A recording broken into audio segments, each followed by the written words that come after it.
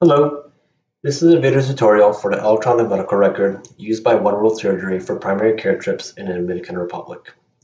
This is the first version of the electronic medical record and it's going to be used in the early months of the year 2020. I'm going to divide this tutorial up into 4 different sections that's going to reflect the primary care workflow process.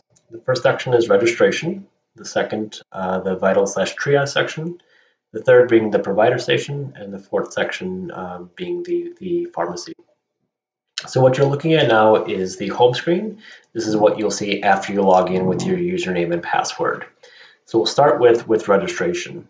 Before we do that, really kind of all these tabs here, through the whole primary care workflow, you're really only going to be using 2 tabs. The first is to register a patient, and then that triage station, provider station, and pharmacy station will all occur through this clinical tab right over here. So we'll start with registration. If a patient's been seen in the clinic before and has a chart that's been generated in the EMR, we can search for that patient by looking up their medical record number, their name, their phone number, or their address over here. Certainly patients may be coming back to the clinic who have been seen, but they may not have a chart that's in the EMR. We do certainly want to check for that here, but if that patient doesn't have a chart, we'll create a new chart for that patient here. So I'm going to do that by hitting Create New. This is the page for registration. You'll see that there's a number of different kind of data fields that can be entered. The only ones that are necessary to register a patient are these ones with this red asterisk. So that's the patient's name, their gender, and their age. Their medical record number has both a prefix, which is our abbreviations based on BATEs, the communities that they are living in. So Batey Alaman, for example, is ALE. Now the EMR will generate their medical record number. You can enter that in manually by hitting Enter ID, but it's really recommended that the EMR does it, so it selects the next number in sequence. I'm going to give this patient a name. We'll call him John Doe. Gender, we can say male, female, or other, and then age, we can enter their birth date here. But let's say that patient doesn't know the birthday, but they say that they're 37 years of age. We can say that that's an estimated date of birth. Additional information that's below over here, we can enter in their address by their neighborhood, their province, municipality, country, which is certainly the DR.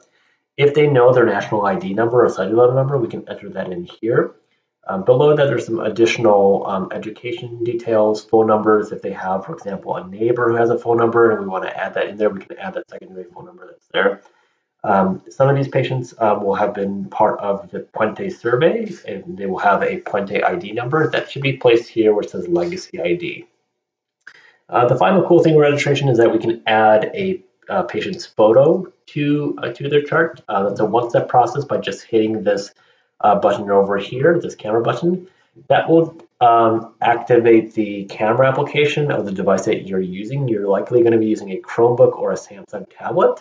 So it'll open up that camera. You can snap a picture of that patient, and it'll upload upload that photo in where this frame is. So another really good function of the registration tab. You can hit Start Primary Care Visit, and it's going to send you to the next screen right over here. You'll see their ID number as well as their name, and then you're going to hit Save. So now we've registered this patient. To kind of get back to the home screen, we're going to hit this home button right over here. Now we're kind of back at the home screen.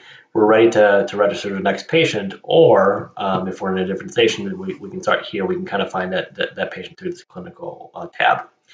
So now let's move on to the vital/triage station.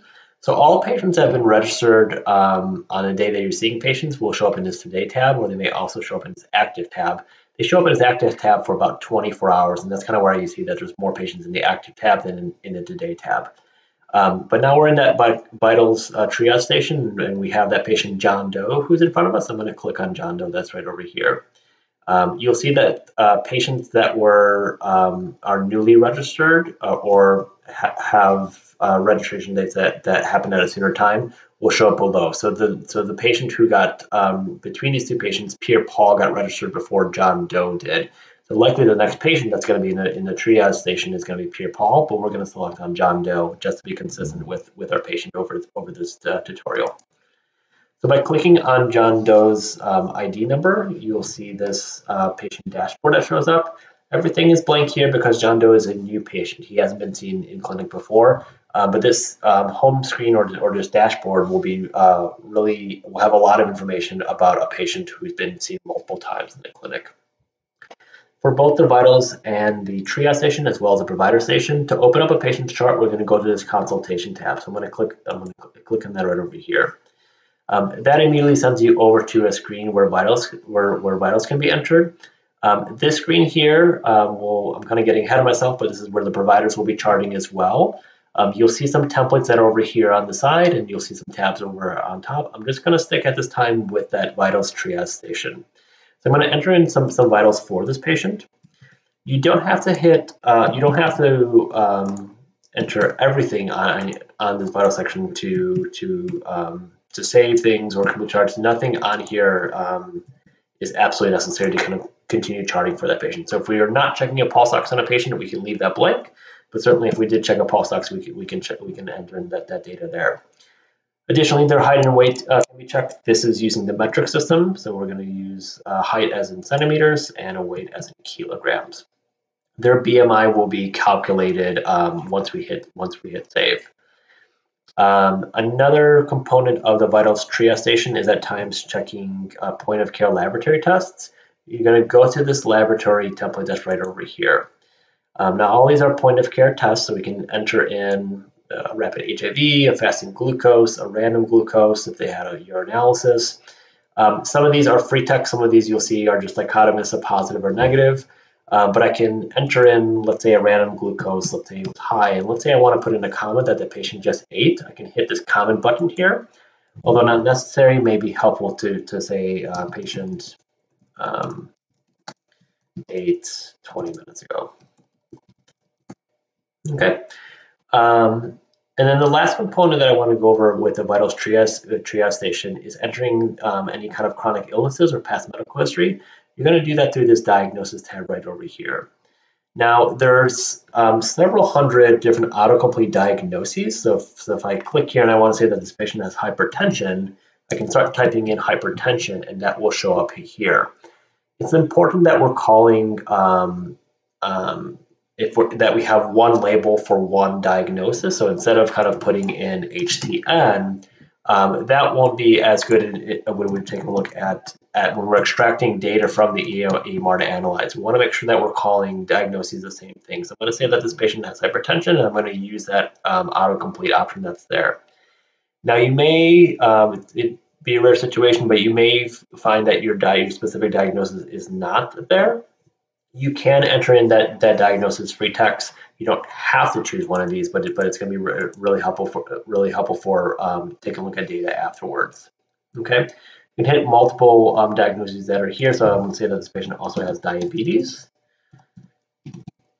and you'll see that you can have a type 1 diabetes, a type 2 diabetes option. These are not as you can see, all ICD-10s. Some of them may be more general blanket statements. So instead of saying this patient has type 2 diabetes with retinopathy, we just want to say that this patient has type 2 diabetes. You may have noticed earlier with hypertension, I clicked primary and confirm. You want to click those two buttons as well. So that really kind of concludes our vitals triage station. Very, very important that when you finish charting, you hit save. You can go between these tabs and your information will be saved, but as soon as I leave this patient's encounter without hitting the save button, that data will be lost. So a patient may go through the triage station, that triage nurse may enter in all his information and then kind of leave that chart. That patient may then be sitting in front of a provider, and provider will say, well, I don't see that you had your vitals taken. It's likely that the patient did have their vitals taken, but that information was not saved. I typically like to go when I'm going between tabs just to hit save anyways, just to kind of be in the habit of doing that. But that concludes our vitals triage station. So I'm going to go back to that home screen. You're going to click on this kind of group of people here. That gets you back to the screen here for all the patients that are active, but we're going to start back at that home screen. So now we're in the provider station, and the providers at this home screen after logging in. We're going to go back to that clinical tab. that sends you to the list of patients that are here. So then the provider will find that patient who's sitting in front of them. John Doe came to see the provider, so the provider is going to click on John Doe. That, of course, opens us back up to the dashboard, and now we have that patient data that's been populated here. So we can see what that patient's vitals were and at what time and date that they were taking. Any kind of laboratory tests, we can see their past medical history that's here. These are also collapsible as well, so I can, if there's too much information that I'm looking at and I just want to not make this as complex of an interface, I can kind of close that right over there, or I can kind of uncollapse that and kind of open that up to kind of see all information. But just like in the vitals triage station, we're going to go back into consultation. You'll see that these templates are over here on the left. A lot of the documentation, really the majority of the documentation for the HPI and assessment and plan are going to happen through this history and examination template. Problems can be entered into here, so these can be the problems that the patient is complaining about. Like diagnoses, there are autocomplete options. So let's say this patient's complaining about pain. I want to choose the most appropriate option for that patient. If that specific body part is not located there, I might want to say that that's pain unspecified. I can add problems in there as well. So let's say the patient's complaining of nausea. I can add that in there. Let's give the patient another diagnosis of, let's say, headache. I can add that in there. Now, there's two different ways that you can document your history notes. You can document that all in a narrative under here, or if you prefer to enter in your history notes below each problem, you can do that under the common tabs. I might say that right knee pain started 3 days ago, does not radiate, those kind of things. You can enter that in just below the problem or kind of under the history notes. You can enter under allergies, the smoking history, your physical examination notes, and then your assessment and plan. Another cool function is you can take pictures using the device that you're using. This, unfortunately, this time is a two-step process. So you're going to take a picture with your device, and that's going to show up in either Documents or the desktop. And then you kind of click on this. You would find then your image that you just took, and you can upload that in there. Once you upload an image, I don't have one that's available here, but once you upload an image, it will also appear with a free text box. So if you do want to add additional physical examination notes, you can do that. So if a patient had a rash, and I think it's tinea corporis, I can say that this is I measured a plaque that was 3 by 3 centimeters without bleeding, drainage, those kind of things. But you can take those pictures and kind of enter those in there. The other two tabs that the provider will use, we're going to skip this orders tab, but the other two the provider will use will be the diagnosis tab. So you will see kind of those current diagnoses that are there, but I may want to add other diagnoses. So let's say that headache, I'm going to call it a migraine. I'm going to add that in there. And again, you can go between these tabs. Again, I like to hit save just to make sure that we're not losing any kind of data. But we're going to go over to medications. The medication formulary has been provided to us, and we've entered that drug formulary in here as autocomplete. You can select if it's not under autocomplete and it's a drug that's available, you can select type in that drug and use that drug. But let's say I'm going to give two examples. The first will be a as needed med, and then the second will be some sort of regimen. So let's say we're prescribing acetaminophen. I'm going to select that drug. I'm going to say that the patient should be taking 1 tablet, let's say every 6 hours by oral route. You can give them the number of quantity that you want to give. So let's say you want to give 30. Let's say that's PRN. Let's say duration 30 days. You can hit instructions if you want them to take it specifically with food, at bedtime, as directed, you can leave it there. And you can add additional instructions in there as well that you want the pharmacist to go over with the patient. And I'm going to hit add. That's kind of an example of an as needed medicine. Let's say I have a medicine that has a specific regimen, let's say metronidazole. I want to prescribe 1 tablet. I want them to take that twice daily, so every 12 hours by oral route. And they only need to take it for 7 days. I'm going to hit 7, and that'll automatically calculate that a total number of 14 tabs need to be dispensed. Okay, so I'm going to add that medicine that's there. Okay, once finished adding in all your medicines, you're going to hit save, and that concludes the provider section.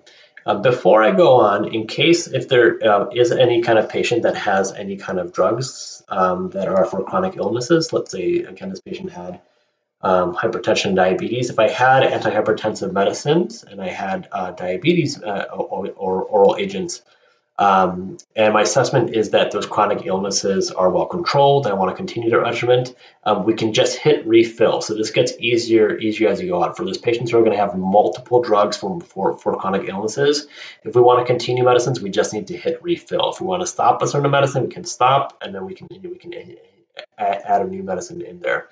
So not really well visualized in this tutorial, but something that will be helpful when patients are coming back for multiple visits.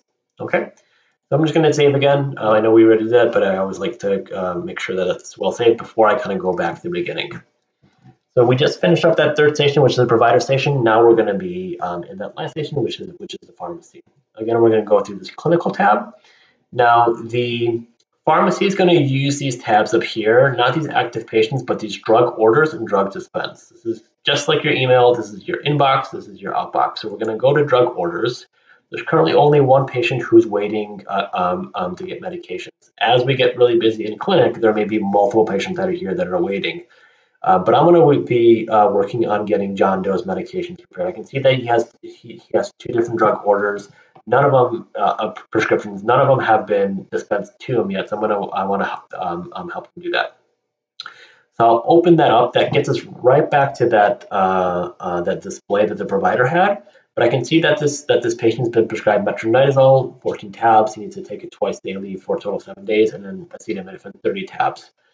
As I get these medications filled, I can hit D for dispense. So I can do that one at a time, or I can just get all the medicines all together, hit dispense all, and then once I hand John Doe his medications, I'm going to hit save.